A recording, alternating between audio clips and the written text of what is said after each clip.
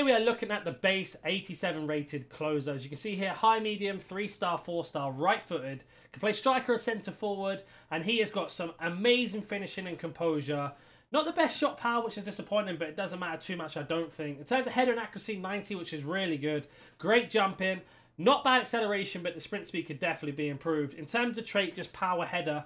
We've gone for an architect, and that is because on new gen he becomes lengthy with an architect. So we're interested to see how he plays in game. We were talking about chem styles, pricing, what I thought about the card, and old gen chem styles as well at the end of the video on Footbin. That being said, let's go jump into some gameplay, but have a word from today's sponsor. Are you tired of playing sweat teams like this? Make sure you go to Alt Nice, select Foot 23 coins, choose which console and how many coins you'd like to buy, select your payment method, and don't forget to add code NaNNiK for 6% off on all orders. So with Klose, we're expecting him to be a little bit slow on the ball. His main job today is basically how his hold-up play is, and of course, how good he is at finishing. In real life, he was an absolute monster, especially in the World Cup. So I'm hoping that it kind of reflects a little bit in FIFA. We know that's not how it always works. We get him on the ball already. Especially being lengthy, that means he gets faster over time. He feels a little bit clunky on the ball, I have to say. Pick him up here, little Trevella outside, good block.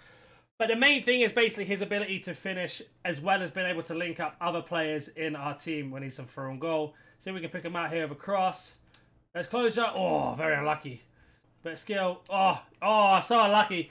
A little bit slow going into full speed, but again, kind of expected that with him. Klose, lovely little touch, little layoff. Back to Klose. Hold up play, not a problem. Don't mind him doing that. Just waiting for the space. See if we can find him again. Out wide. Back into Klose. Oh, very unlucky. Seems like he can definitely hold the ball up and open up the space for other attackers, which is really good to have someone ability to do that. Waiting for the overlap. I think he's just offside. I hope he's not. He is just offside. That is a shame. We had him clean through then. Klose running in the back. Can we use that lengthy meta to get on the end of it? We can. Good body. Klose shoots. Oh, I should have snapped it a bit earlier, but that's what's really good about him. His ability to bully the defenders. And being architect, making him lengthy also helps out massively with that situation, as you saw, to open up the space to get the shot off. Very lucky not to get a shot on target properly, but we shall take it either way to get ourselves another corner here. Right, Klose holds the ball up for a second. Can do a little 1-2 if we can. Wait for it to get back on side. Into the space. One more. Run the back. Gets fouled, but he managed to keep going. Oh, very unlucky there. Heavy touch. Would have been clean through if we didn't get tripped there. And that's what we're using him at the moment, as you can see, sitting on that last man. Either to hold up the play or play the ball in behind. Right, we've managed to get a bit of space. Klose around in. Can he get the touch? Oh, it takes a big stride. We do manage to get the tackle back, not a problem. Looking for the space again. Klose picks the ball up. Bit of skill. So far, that is half-time. Our opponent has played a very sweaty team, and he is sitting very, very deep. Couple things I've noticed with Klose that I do like. His ability to get in behind and how strong he is at holding the players off. The problem is with him, he is very slow getting into full speed, and he has a big swing on his shots, which is not good enough. You can see here, we only had 3 shots between. It's been a very, very tight game. But overall, very, very impressed so far. Let's go jump into the second half. Second half is underway then. Let's see if we can get ourselves a couple goals and assists with Klose. So far, it's been really hard to break down, and this is the type of opponents that we play. Very, very defensive. Obviously, he's being higher up in the delete divisions as well. We are playing in a classic match, but because we play in high-end divisions, these are the normal opponents we play against. And these are a good tests for Klose to see if he can get on or not and what his problems really are. Looking for the space. Can we find it?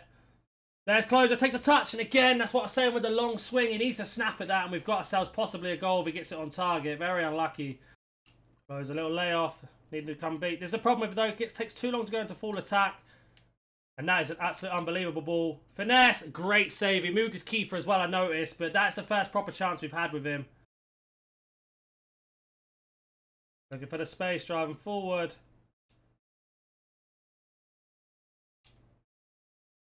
There is Klose, takes a shot, and that is a poor shot. He's got to be doing better there.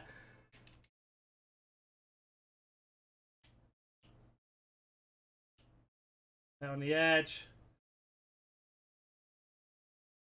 Looking for the space. There is Klose, a bit of step over, left foot, and again, not the greatest finish. This card's, he's okay, top level, not that great at all. Reason why he's so cheap. If I were to play somebody else with not the great skill rating and not very good at defending, We can have 100, maybe 300 goals with him easy. Obviously exaggerating there, but they're trying to get in behind. Can he use that strength? He can't. Good defense again. Got probably one more attack left. Need Klose to step up for us.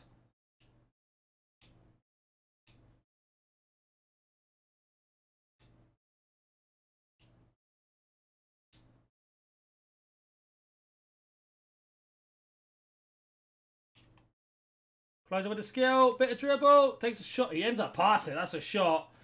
You can see doing the skill and stuff, not a problem at all. But when you play against the high-end level players, he's just not good enough. Kind of expected that. If I were to play again or show you some more clips of just scoring non-stop, I would be lying to you and saying how good he wasn't. So it's something you have to consider when you're looking at these reviews. You can see here, our opponent had 2 shots.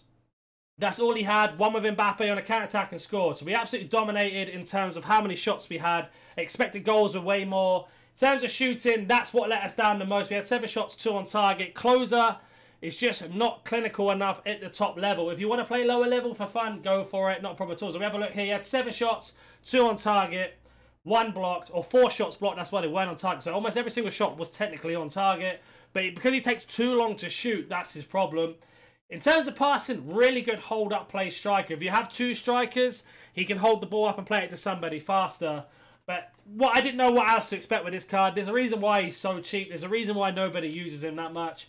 And if you're in the lower divisions, he's probably going to be amazing. On old gen, he's probably going to be amazing in the lower division. But top tier football or top tier FIFA, he's just not good enough, unfortunately. Let's go jump onto Footbin. So we are on Footbin. A couple of things I want to talk about. I could have showed you gameplay where I'm scoring loads of goals with him. I'm getting loads of assists. And make the card look amazing. But I wanted to be honest with you guys. And this is the reason why he's only about 10,000 coins more than his minimum price. Unfortunately, he just doesn't suit FIFA.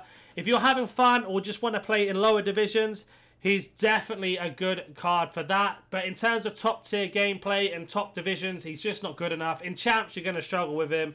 You might be able to get a few goals here and there, of course, but against some people that know what they're doing in the 14-0s or the 15-16 wins, and same as Elite Division, you don't see this card, and that's the reason why he's so cheap.